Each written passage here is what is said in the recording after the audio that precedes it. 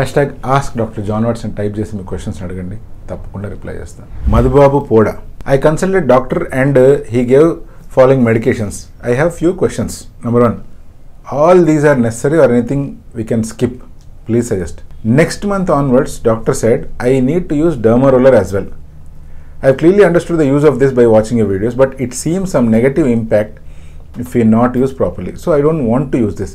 Is it really necessary? If we skip this, any benefit we miss? Please suggest, sir. ఇప్పుడు మీరు ఏదైతే doctor దగ్గరికి వెళ్ళారో ఆయన ప్రిస్క్రిప్షన్ ఇచ్చాడు, మీకు ఫలానా మెడిసిన్స్ ఒక 4 నుంచి 5 రకాల మెడికేషన్స్ ఇచ్చారు. ఒక మినాక్సిల్ లోషన్ ఇచ్చారు, దానికి సంబంధించిన protein supplement and biotin supplements ఇచ్చారు.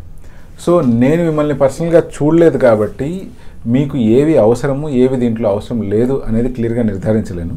సో ప్రస్తుతానికైతే మిమ్మల్ని ఆ డాక్టర్ చూసి మీకు ప్రత్యేకించి మెడికేషన్ రాసినందుకు మీరు అతన్నే ఫాలో అవ్వడం, ఆ ప్రిస్క్రిప్షన్ని ఏది స్కిప్ చేయకుండా కరెక్ట్గా వాడడమే మంచిది. సో ఇచ్చిన ప్రిస్క్రిప్షన్లో ఏది స్కిప్ చేయకుండా ప్రాపర్గా వాడండి. రెండో క్వశ్చన్ మీరు ఏమడిగారంటే 2nd మంత్ నుంచి డాక్టర్ గారు నాకు డెర్మా రోలర్ వాడమని చెప్పారు అని. ఇప్పుడు డెర్మా రోలర్ వాడేటప్పుడు నేను మీకు ఇచ్చే ప్రత్యేకమైన ఇన్స్ట్రక్షన్ ఏంటి అంటే అట్లీస్ట్ వన్స్ ఇన్ 21 days మాత్రమే వాడండి. 21 days అంటే వన్స్ ఇన్ 3 weeks. ఆర్ చెప్పే ఉద్దేశం ఏంటి అంటే once in 2.5 weeks or 3 weeks అని.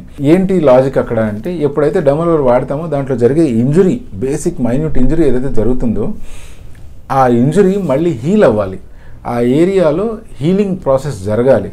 అది జరిగిన తర్వాత మళ్ళీ మనం డెర్మా రోలర్ చేయడంలో అర్థం ఉంటుంది. అలా కాకుండా వెంటనే డెర్మా రోలర్ చేస్తే ఎటువంటి ఉపయోగం ఉండదు, ఇన్ఫ్యాక్ట్ నష్టమే ఉంటుంది. అందుకని డెర్మా రోలర్ పూర్తిగా స్కిప్ చేయడమే మంచిది అంటే కాదు. దాని బెనిఫిట్స్ పొందాలి అంటే దాన్ని కరెక్ట్గా వాడాలి.